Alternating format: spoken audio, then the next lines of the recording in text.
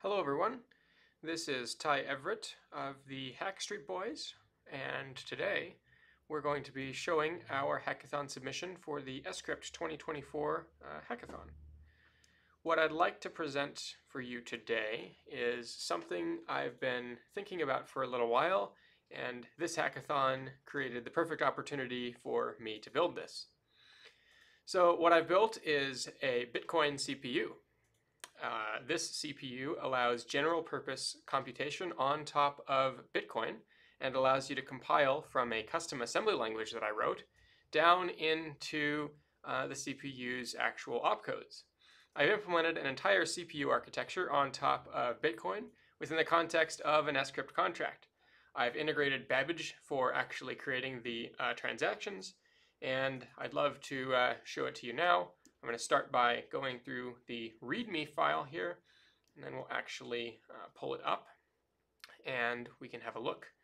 So, right, the Bitcoin CPU allows you to execute code using what I'm calling the Everett CPU architecture on Bitcoin. So the CPU is coded, of course, in sCrypt. It's got a heap, it's got a stack, and 4 registers. Code will begin executing at the beginning of the heap, and when you start the contract, you kind of define what you want to be on the heap at the beginning. There's an execution pointer, a stack pointer, and a base pointer. The execution pointer is incremented after each instruction, and each instruction creates a new Bitcoin transaction, which increments the state of the CPU forward, and it is analogous to a CPU clock cycle. So it is one transaction per CPU clock cycle. This allows us to do some really interesting things, like implement jumps. So let's go ahead and unpack a few things though, right? Programs executed by the CPU require various opcodes. You can use opprint just for output, and you can decide what that means within the context of the environment where you're using the CPU.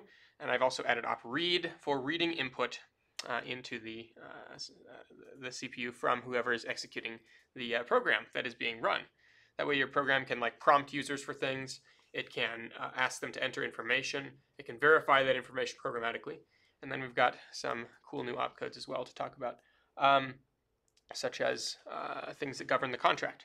So for example, opwin, if you get to that opcode, will release all the funds in the UTXO and allow the CPU to be kind of disassembled, while opbill, which will basically require the person who is executing the program to provide additional funds into the CPU's UTXO in order to actually proceed.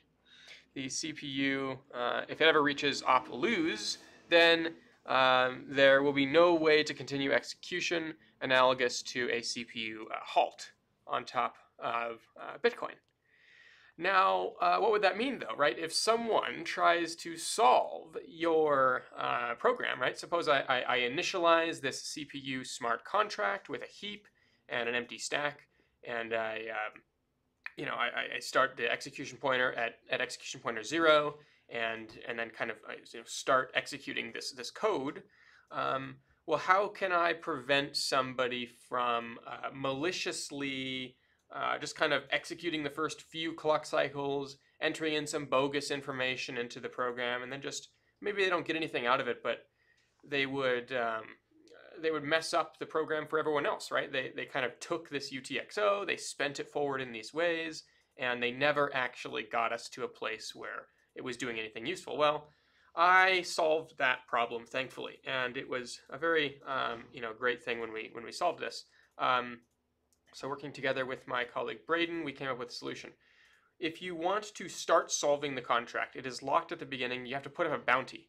Putting up the bounty will allow you the ability to make additional transactions with this UTXO, spending it forward for a set period of time. And if during that time you either achieve a checkpoint, which is an opcode called opCheckpoint, or if you achieve opwin, the whole thing gets unlocked and you get your bounty back, plus the reward. But if you lose, meaning you don't successfully complete the chain of execution that you claim to have achieved by the time that the clock runs out on the bounty that you've put in, then that bounty essentially is lost, and anybody can call a public method on the contract at that point and reset its state back to the initial. And what that means is that now it's reset and anybody else can come along when they actually have the solution, except now you lost your money, number one, and number two, the bounty for other people to come up with the real solution to the problem is actually significantly increased because it's a bounty multiplier. It gets more and more every time. And so, it shouldn't matter to you if you know that off-chain you've executed things. And I'm going to get into my off-chain kind of emulator that runs this CPU. I wrote the sCrypt contract as well. I'll show all of that code in just a second. But I want to cover some of the high-level concepts first, right?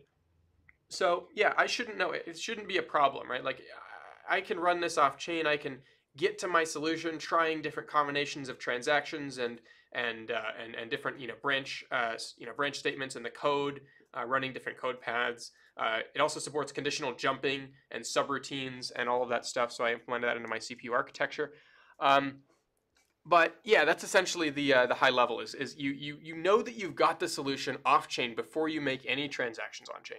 So if you're going to make say $1,000 by solving an on chain bounty, by solving one of these CPUs that is put on chain, these programs that are defined on chain using this CPU kind of architecture, then you shouldn't have a problem putting up a $500 bounty, actually executing it, and then successfully claiming your $1,000 and cleaning up the whole thing, and then you're done.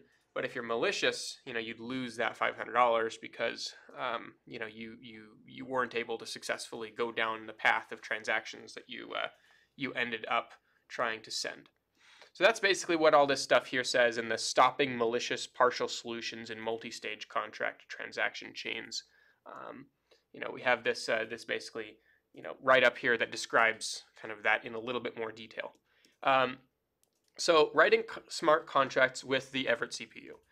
Let's go through this. So smart contracts can be described by initializing the CPU with heap memory that contains a program defining the constraints of the contract. So at initialization, the original heap is always recorded so that it can be reset in case of a malicious partial solution. So also the execution pointer, the stack pointer, the base pointer, and the stack itself are preserved in their initial state so they can be brought back to that state in case someone does maliciously try to disrupt when they broadcast a partial solution. But the architecture supports many operations from basic arithmetic and logic to subroutines and conditional jumps. Stack operations and register move operations are also supported due to the unique nature of the emulated environment. There are some interesting characteristics as well and observations about the machine. So there is no limit on the stack or heap memory. The program is free to allocate memory at any location and jump to it. On chain, these are represented with sCrypt hashed map types, which utilize Merkle trees and off-chain values, meaning that you can even keep things confidential, and I'll get to that in a second. Due to this use of Merkle trees, certain regions of memory can be kept confidential with until they're actually needed within currently executing code. So the needed values could be revealed to potential solvers off-chain on a need-to-know basis once they've proven they've gotten a certain way towards the solution. There is no requirement that memory elements or registers use only a single byte of data, as demonstrated by opcodes like oppay, where an entire output script is read from a CPU register and enforced in the spending transaction. The use of big integer types means that there is no fundamental limit to the size of memory elements in the computer. So no longer do you have to have 1 byte per element of memory in this computer. You can move around extremely large values. I've messed with up to like 500 kilobytes in one memory element, computing some very large numbers, as I'll get to with some of my example assembly code. So in order to run the CPU debugger, you just clone this repository and then you install dependencies and start the environment. So you will clone it, and we'll go ahead and just npm I here in my terminal now that I have it pulled down. And there's some npm things, but then I can say npm run dev, and I'll go ahead and press O, and it's going to open my web browser. I'm also going to launch my MetaNet client. So I'm just going to pull this up here. Yep, you can see my UI. So there's also a call stack I added just for simplicity. So there's actually 2 stacks. So at the top here we have the Everett CPU. I'll just kind of zoom up on this a little bit so you can see a little bit better what's going on here. Just pardon me as I do that. Right. And so the UI is fairly involved, but I'll get to what all of this is. On the left-hand side, we have the heap, and then we have our registers, including our execution pointer and our general purpose registers. We have our stack here, and then we have our call stack. So this is all emulated in an sCrypt contract that at each transaction kind of does one clock cycle of the CPU incrementing the execution pointer forward. And then down here, I wrote a custom assembly language for my assembler code, and I can enter some program in there and assemble it into kind of bytecode, which I can then move to the heap as I start execution. At the top here, we have a basic control bar, so I can export the current puzzle if I have something exported, or if I have something written in here, I can kind of export it out so that somebody can take that and import it and solve it and make money from doing so. I can import a puzzle, of course, and once I have some code in here, I can actually boot the CPU. So if I were to add, opcode 49, for example, we'll just write a simple program. It lets me boot. So when I boot the CPU, it's going to start execution at execution pointer 0. You can see the execution pointer represented here, and it just adds an additional thing there. I can then increment the CPU, and of course opcode 49, because Go 49ers, is the win opcode, so it just says that I win after one single CPU cycle, because that's what opcode 49 does. After you win, you can then reset the CPU back to its original state, and because I already won, it'll ask me, why are you doing this? But there it is. That's basically the initial little bit. If I were to have exported the puzzle before I were to have executed this code, then it would allow me to broadcast my solution after having entered an amount for the bounty, and I could then actually claim that bounty very, very simply by running one CPU cycle, given that opcode 49 is just win. It'd be a very, very easy bounty to claim in this context. So yeah, that's the basic CPU debugger. Now we can actually run some example programs using this CPU, and then I'll get into the smart contract and how that works. So yep, first you have the instructions here for setting up for development. The browser should open. The control panel will be at the top, as I said, with the heap on the left and the stack on the right. Various registers are in the middle. Below, you'll be able to see the assembler, where you can assemble code and such things. Right? You can start by writing some assembly code in the bottom left pane of the assembler and assembling it into the machine code, which will appear on the right. You can check out the examples for some example assembly programs that you can write and paste in just on the left. You can modify them as you want.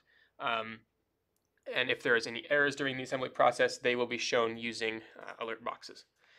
You can copy your assembled machine code from the right-hand panel and then drop it directly into the heap, making sure to preserve new line characters. That's important because in this bytecode representation, new lines are the separator between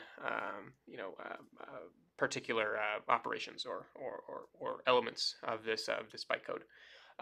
Once you have loaded the heap with your program, select the boot option from the controls at the top, and the CPU will initialize with the instruction pointer at 0. You will then be able to, or you will not be able to edit the heap text until, of course, after the CPU has been booted. And so, you'll be able to increment the execution pointer to step through your program, and then, of course, we'll get to some input and output and some fun things, adding some numbers, playing a number guessing game, and all that stuff with this Bitcoin CPU in just a moment. So you can cycle to CPU forward by clicking the increment button, as I said, and the execution pointer will advance. You'll be able to see the value of the heap, the stack, and the registers in the CPU debugger window. If you are running a program that will not result in an infinite loop, you can select the run option from the control panel. The program should proceed nearly to completion. You may need to increment the final time in order to get past the win instruction into your transaction broadcast. Now, let's think about some implications here, and we'll get to more implications at the end, but right, like I just mentioned an infinite loop, and it is entirely possible to write a program using this system that actually does have an infinite loop in it. And the question is someone going to keep creating Bitcoin transactions and incrementing this program infinitely, or are they going to stop? And the answer is that eventually they'll run out of money, so it doesn't make sense to execute that code, but it's an economic mechanism to enforce that type of thing versus just kind of having hard limits in place like Ethereum does with their gas limits. Right, so you should now be able to write and execute programs that work on the CPU. Next, we're going to go through the process of publishing programs to the chain for people to solve and solving such puzzles. To follow this section of the tutorial, ensure that you have installed the Babbage Metanet client on your computer, on StageLine or Mainline, and that it is currently running on your machine. First, you should write your puzzle in the assembler and assemble it into machine code. Load the machine code into the heap as normal, making sure to preserve the new line characters as always. Open your browser console. Instead of selecting boot, select export puzzle. And after giving the system time to compose your new contract, the Metanet client should prompt you for authorization. If you're successful, an alert will pop up with the TXID. A very large, several megabytes piece of text will appear in your browser console. Copy it and save it to file so that you can access and import it later, or send it to someone else so that that person could access and import your program later. Your CPU will now be booted with the puzzle action loaded. You may cycle the CPU. You can input and output data as normal. If your program executes op-win, then you can select the broadcast option on the top right after it becomes active. Select the broadcast option from the control panel, and a series of Bitcoin transactions will be sent. First, posting your solver's bond, and then claiming your solution, unlocking the value in the contract, and bringing it back to your own self. If you didn't want to solve it yourself, you can also share it for anybody else. You could publish it to an overlay. You could take that file that we saved earlier and give it to someone else so that they could attempt to solve it. The steps for importing a solved puzzle from file are as follows. First, you're going to start the CPU debugger and use the import file option, import puzzle option rather. Go ahead and paste the large puzzle data payload when prompted from the file that you saved or received. And after a short delay, the CPU should now be booted and ready for you to start providing your solution to the puzzle. And after providing the solution and after the CPU has executed op-win, it should be able to broadcast to the network as well, and then your bounty can be claimed. Now, a note that there are sometimes issues right now due to the insanely large size of transactions. Each CPU opcode creates a each CPU clock cycle rather creates a several megabytes transaction. And I have dealt with programs, as I'll get to in a second, that have thousands of CPU clock cycles to complete the contract and claim the winnings. I'm certain that people are going to write programs that have millions of them. And so we're going to see millions of transactions that each are on the order of 3 or 4 megabytes in size. So I don't want to disrupt the BSV network in its current state, and therefore I have not. There may be issues with. There's definitely issues on my side of the stack with the Metanet client. There's definitely issues on miner side for this type of extremely intensive network activity. For actually making this happen in a practical and is the reality that we can execute this right now? Maybe it will fall over. But that's for us to figure out as a community now that we have this capability. So let's go ahead and talk a little bit about the Everett instruction set architecture. And what I want to do here is provide some examples, because we want to actually execute code using this and see it run, right? And so we'll run it using the emulator, and after that's done, we can actually compose what would theoretically be a transaction to send out to the network. Like I said, due to some infrastructural limitations of the current BSV network, I do not believe these transactions will succeed, unfortunately, at this time of recording. Perhaps by the time you try it, it might be, but I don't want to make any promises there. But what we can definitely do is run these things in the emulator here, and then we'll look at the sCrypt contract code to actually show how this is working. So Everett instruction set architecture, due to the low-level integration of smart contracting capabilities within the CPU, we have created a new ISA, including opcodes and an assembly language. So full documentation is going to be provided. Here are some simple programs that can be assembled using the CPU debugger's built-in assembler. So let's go ahead and go through these. Now we can get to, and I can pull this up in a little bit of a better format as well. But yeah, let's look at some examples, and then I'll cover some of the implications. And we'll execute a few of these examples just to show this program in operation. I'm just going to go to the actual, the CPU debugger code base here on GitHub, and I'm just going to look at some of these examples. So, right, the first thing we're going to talk about is a Fibonacci numbers counter on the stack. So we'll just walk through this assembly language program. In the assembly language, we have markers here for doing, jumps and things like that. So it's, we're writing code that's going to run on Bitcoin and also use jumps for the first time ever. No one has done that type of thing before. So in the initial thing, we're going to basically load the register number 3 with the number 1. We're going to put the number 1 in register 3. We're going to put the number 1 in register 2. And then we're going to push the... have I written a bug here? I don't think so. No, this code does appear to work. Let's go ahead and just run this. But we're going to push those registers on the stack, and then in the loop, we're going to move the registers around, add things, push things, and then load the loop address into memory, and then jump to the loop address, which is going to bring us back up here. And so I won't run this, I'll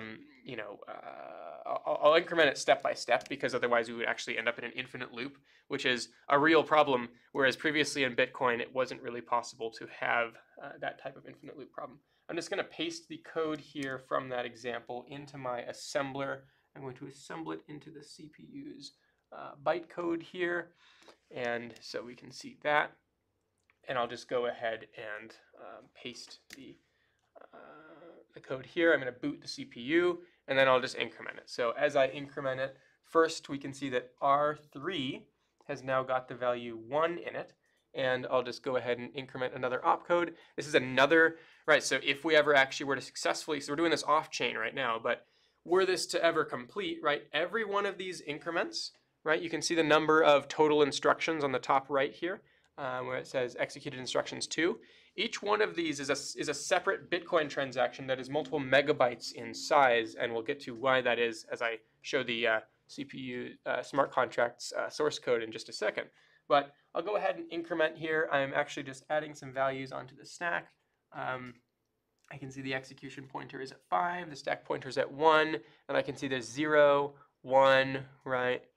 And I'm just going to continue incrementing here, and it looks like we just jumped, and now I see 2 on the stack, and I'll just keep doing this, and as I keep running this, you can see that we've got a Fibonacci counter in this CPU, and it keeps pushing Fibonacci numbers onto the stack every 6 or so instructions. So that's really cool, right? And if I were to continue this, right, I've already made 104 transactions here, and each of these would be, a couple megabytes in size on chain as it's executing the CPU smart contract.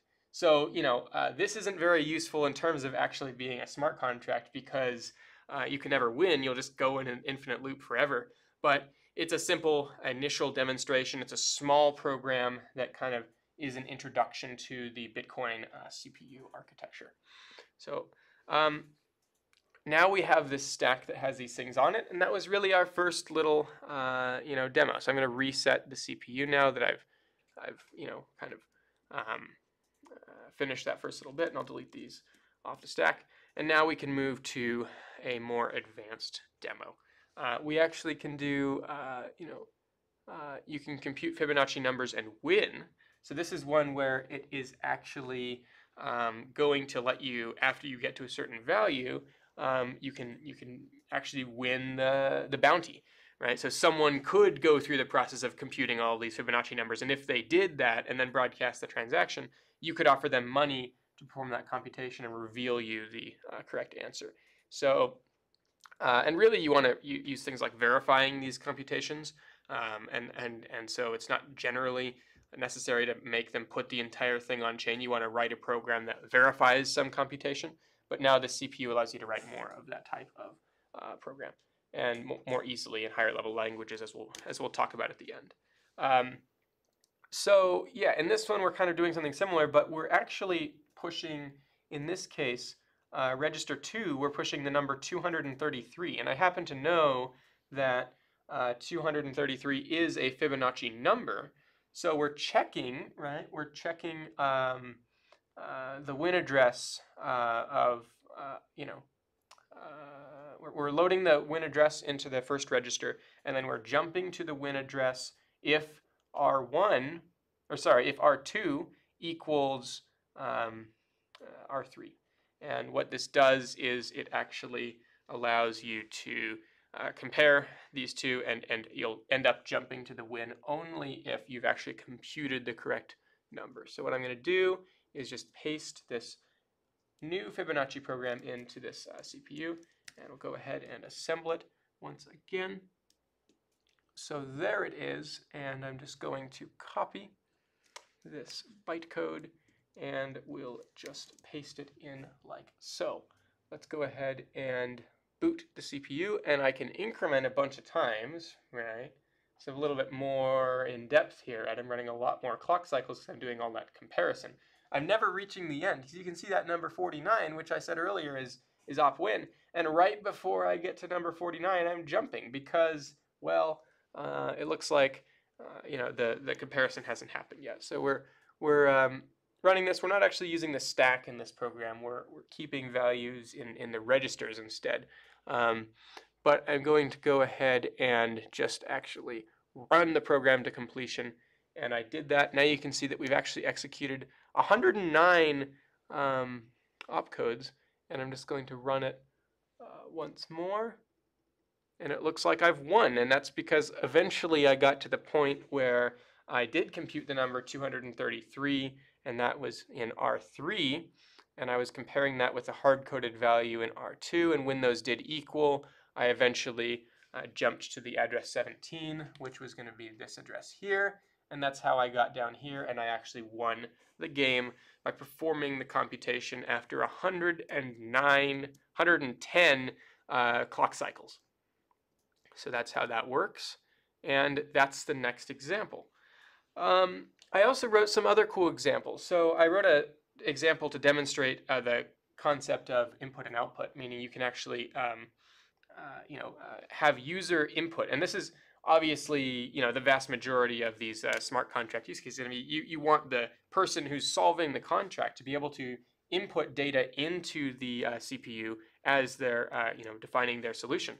So what I'm going to do here is I'm going to reset the CPU once again. It's going to say, hey, you've already won. I'll just say that's fine.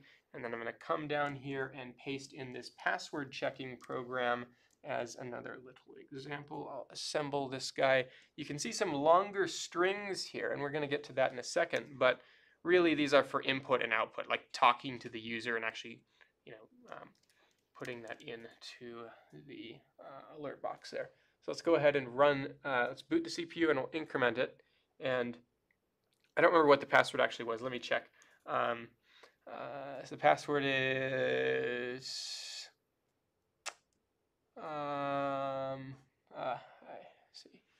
let me actually go back to the more readable version of this code. Right, so the password is jump if equal r1, r2, read, print. Oh, it's 1, 2, 3, 4, right? So that's my password. So I'll go ahead and execute this code, and I'm just going to load these things. And now it says password. So that was the output. And then I'm going to execute another opcode, and it's going to say this. I'll say 1, 1, 1, 1. Say okay. I'll run the next opcode. And so when you actually are inputting data in sCrypt, you can pass in whatever value you want when prompted for input.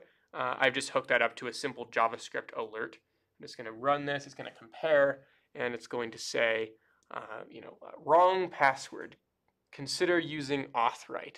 And authwrite is a system where you actually don't need passwords anymore that I've created, but I'm going to go ahead and increment, and we'll go ahead and, I think we're going to jump back up here again, and we'll try to enter the password again. And this time I'm actually going to hit the run button because I'm going to try a few. I'm going to say, okay, was it 2222? It says, oh, wrong password. And as you can see, the number of instructions, I'm at 14 instructions, and then it's going to ask for the password again. It's going to say, oh, I don't know, 1, 2, 3, 5, and every time I enter the wrong password, it's going to ask. So I'm going to try 1, 2, 3, 4, and now it says I've gotten to 40 instructions because I tried the password wrong a few times. But if I increment, usually it stops right short of running up win. That way you can do the final increment, and then I win.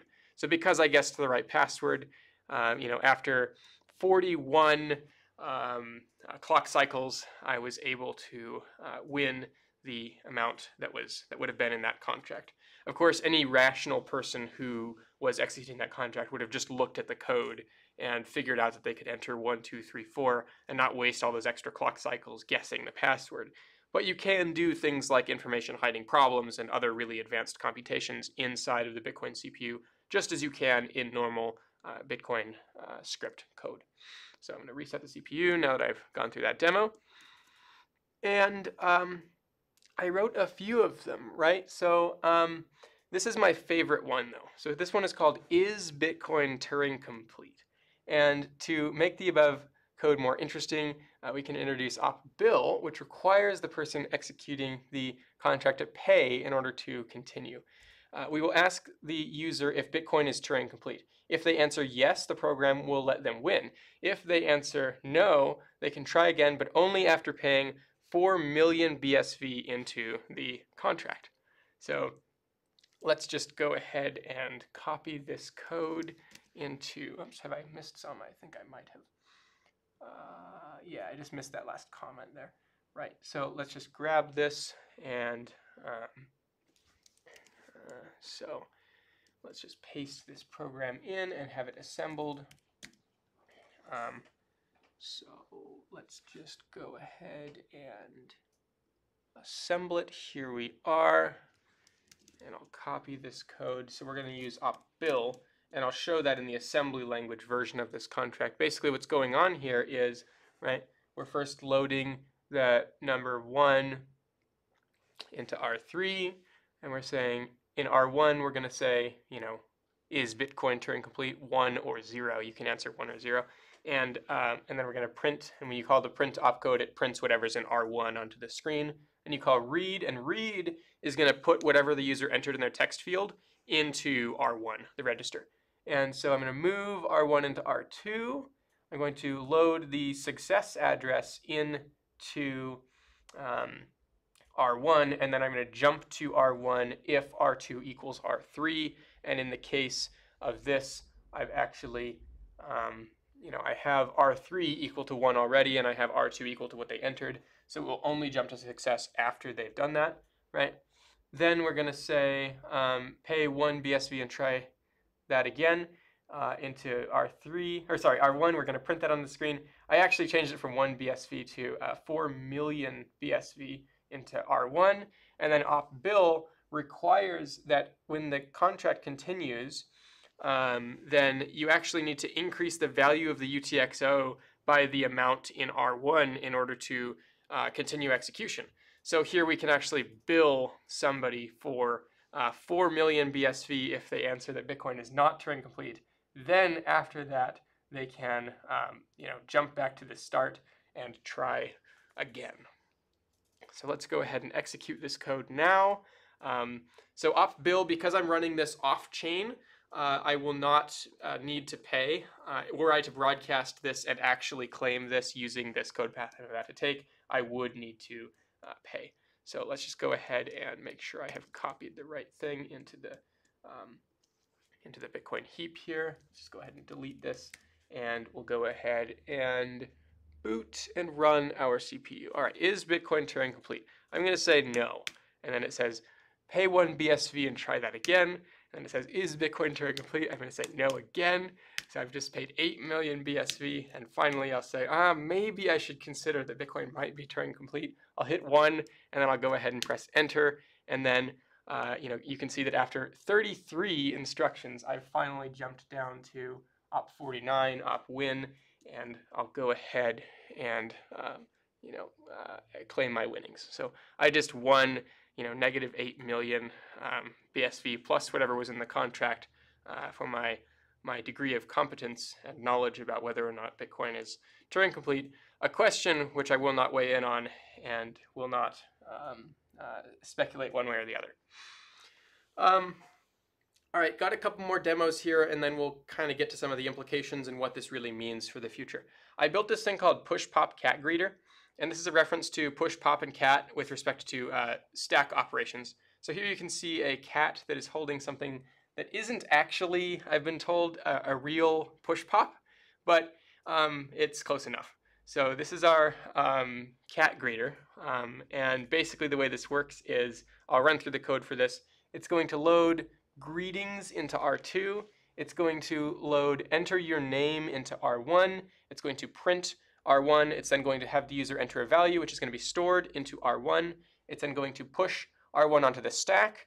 It's going to move the value of R2 into R1. Now that R1 has been on the stack, it's going to pop R2 off. So it's going to pop from the stack onto R2. So that way now R1 is, the word greetings, and R2 is going to be what your name was.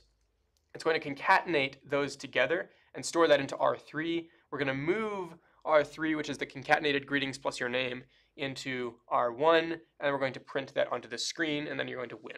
So that's how this code is going to work. We'll go ahead and step through this one instruction at a time, and it's a very simple greeter program, but it's a push-pop cat greeter. So let's just go ahead and delete that, and we'll go ahead and run this, and we'll go ahead and copy this, and we'll go ahead and paste it up here, just like we do. I should reset the CPU first because I had something else running. I'll just clear that, and now I can actually go ahead and paste this in. And let's go ahead and just execute this code here. So boot and run.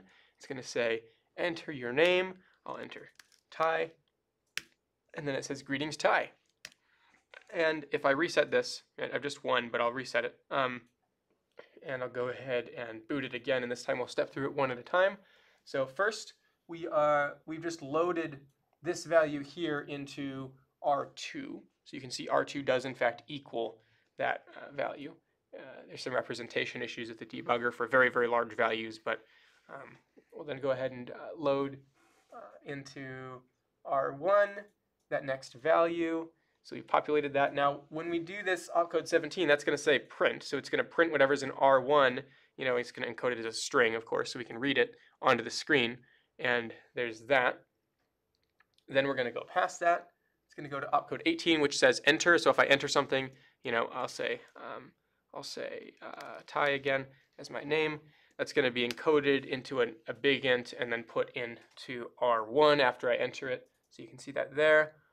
And then I'll go ahead and increment, right? I just loaded R2 into R1 after I pushed R1 onto the stack. And then I'm going to pop R2, I'm going to pop from the stack into R2. So basically it's just a way to swap R1 with R2.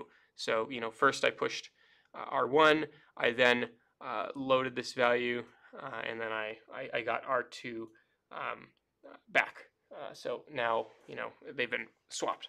And then we're going to, use this cat, which is going to combine R1 with R2 and store the value in R3.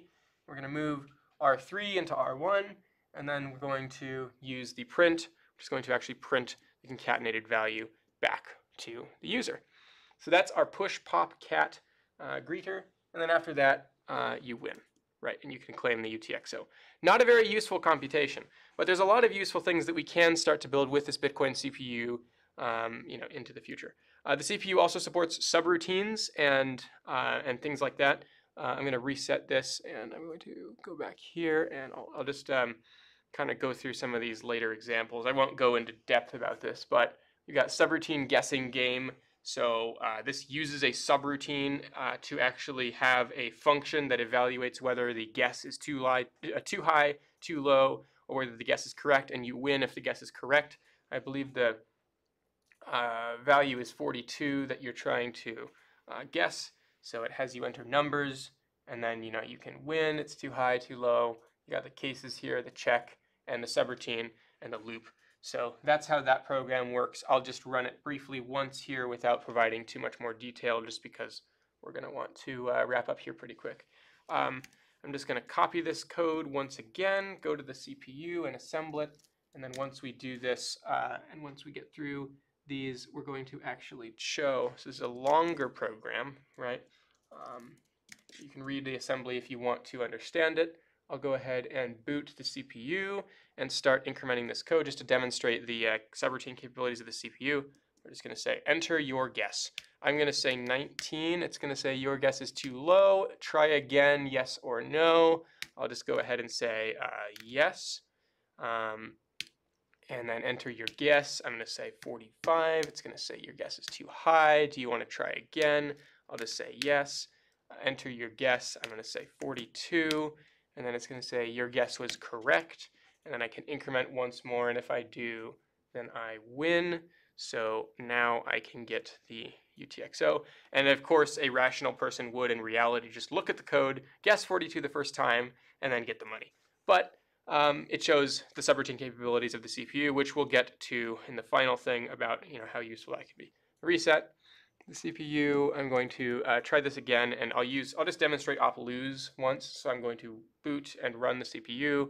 I'm going to try to make a guess of like 1 or something. Your guess was too low. I'm going to say, do you want to try again? I'm going to say no. And then I'm going to run this, and it's going to say, okay, well, if you don't want to try again, then you lose. And now the CPU is in a state where it cannot go forward. It's been halted, and someone will come along after that time delay has passed, reset the state back to the initial state of the program, and then claim the winnings after having just increased the bounty by the amount that original solver had just lost, because they got the CPU to this state without actually getting a correct solution.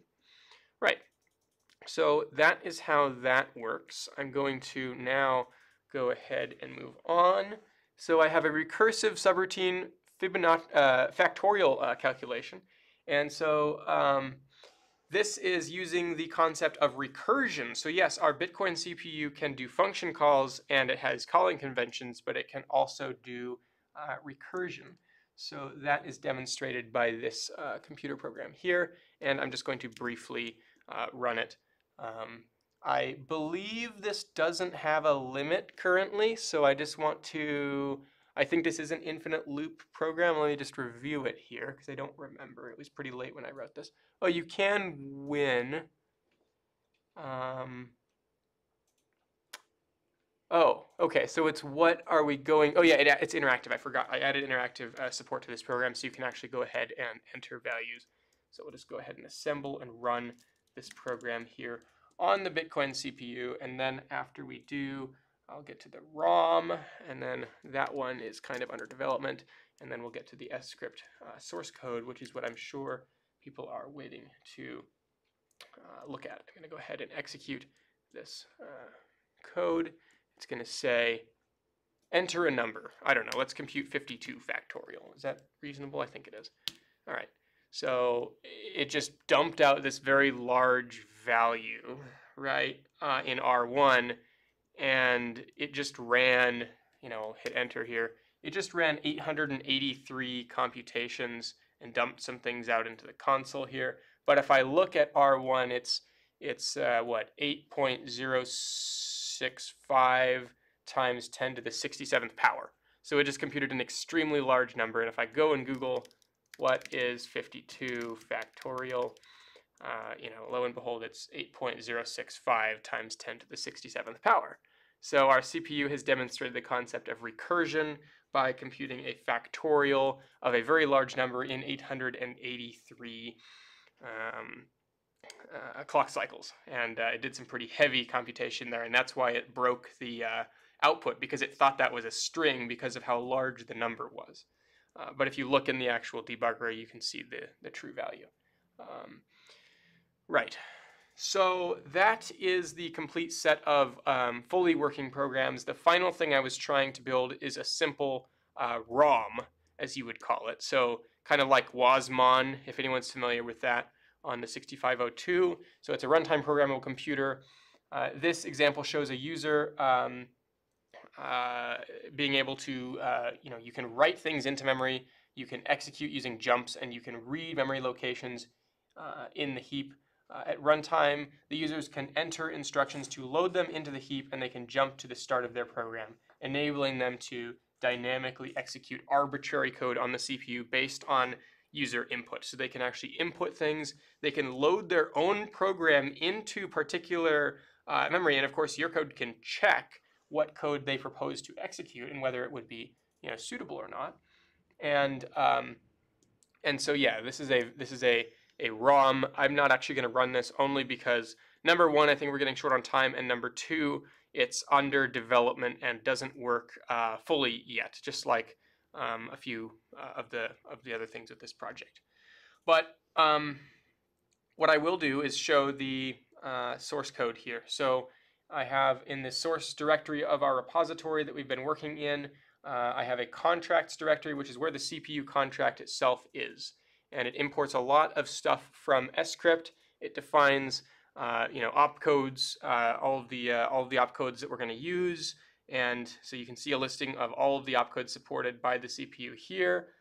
It supports a few different state variables for things like,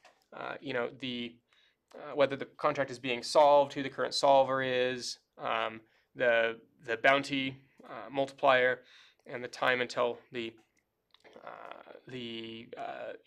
solution becomes stale, which is a block height generally.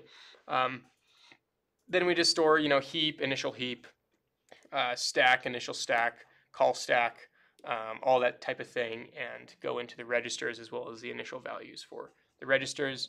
The constructor takes a few different values, and then we move into just ways of unlocking this, right? So to increase the bounty, anybody in the world can just increase the bounty, and it copies the state of the UTXO. It just allows them to increase by a particular amount. We start solving by, passing in a solver's public key and a signature, and what the current block height is. And it's, if you think through the incentives, it's actually in their interest to provide the current block height. So there's no real exploit there. We thought through that internally. There's a helper for each one of these methods, and then the public method. We have a recover from failed solution, which just resets the state back to the initial state. One thing I didn't really talk about is checkpoint. So checkpoint is an opcode, a special opcode in the assembler, but it actually is the only way to mutate the initial state as stored by the CPU. So if ever your program wants to actually allow checkpointing, I haven't thought through fully what the implications of that are, but somebody could create a partial solution that meets certain criteria, and then in the future somebody could kind of reset back to that checkpoint state instead of resetting back to the initial state. Then there's just all of the opcodes. So here's op add. It just adds R1 to R2, and that's all it does, right? So for each opcode, you pass in the current instruction. We verify that the current instruction is actually on the heap at the execution pointer where we currently are. We perform our operation, and then we increment the execution pointer. And in the early days, I actually once forgot to increment the execution pointer in a particular opcode, and it was very, very difficult to figure out what was going on. Each opcode has a subsequent helper which just doesn't do any of the other stuff. It was necessary for running the off-chain computation, and then the on-chain version as well can be done using the public functions. Right, here's subtract, multiply, divide, and there's about a few thousand lines of code in here, and they just, do all the opcodes. So, yep, I don't know, we can look at a random one. Here's op L shift. So we take R3 is equal to R1 shifted by the number of, and I just took this from the utils of sCrypt, right? So now everybody can write L shift operations in their programs, etc. So, yep. It's I guess only 1,700 lines, but you've got like clear base pointer, set base pointer. You have your subroutine operations. You have all the different things that you need in a CPU to make it work properly. And it sometimes you have to pass in a value that is the current value from a location, for example, in the stack or heap, and we just verify and authenticate it against what the contract knows to be true before we go ahead and execute the operation, such as this pop operation here. So that is the actual contract itself. I have some polyfills. I have my assembler file, which essentially keeps a listing of all the opcodes, and then it's a simple assembler that just takes assembly language code and it translates it into machine code. I have the assembler React component, which is pretty simple. I then have the broadcast puzzle solution function, which actually goes and sends out the solution on chain. And like I said, I think that the Bitcoin network needs to mature a little bit before we get there. So here's the debugger itself. This contains all of the state, the CPU, the representations of the different things you can do, the handlers for the various different control panel buttons, and then as we go forward here, we see the actual user interface that we were looking at. Final, we have a couple things here. We have execute mock instruction, which just will call a particular function based on the instruction being passed in, and then execute real instruction for when we want to replay something onto the chain itself. It just, it's a switch statement just like the other one. You can look over that if you want. And then that's really everything in this repository. That's the whole project. So this has been the Bitcoin CPU.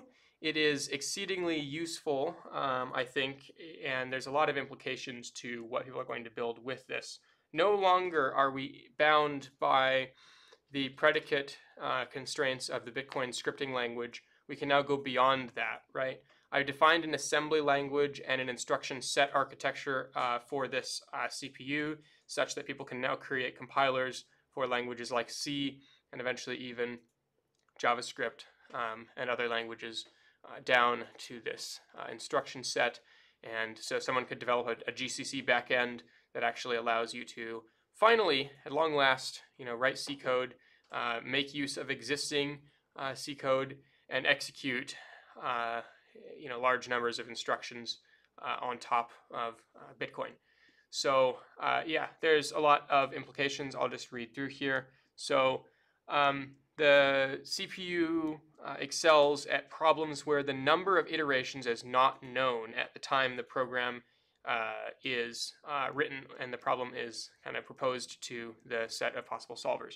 Conventional predicate-based code can be used in conjunction with loop unrolling when the number of loop iterations can be approximated, but this approach with the CPU will ultimately enable the solver to dynamically interact with the contract. Future expansion into areas like checkpointing and data signature verification, the proposer or even other parties entirely can interact with contracts dynamically while they're being worked on, so that people can update based on information that wasn't known at the time the original contract was proposed, but which works within that framework of rules set up originally for that contract, and then pay people and bill people dynamically and continue to execute the UTXO even after certain people have been paid out for certain components of ultimate solutions to problems. So, it's pretty useful for that reason, I would say. The implications of being able to execute general computation within Bitcoin, including the ability for jumps and subroutines, are significant. The path is now clear for ports of existing CPU architectures as well, so you could create like a 6502 CPU, as well as higher level languages, as I mentioned, like C and even Solidity code. So there you go. You can compile Solidity code and it would execute. The wider economic implications are also significant, with the ability for people to propose new types of contracts. People can create simulated worlds in which the efficiency of various processes are assessed, such as the routing of shipping containers across logistics networks.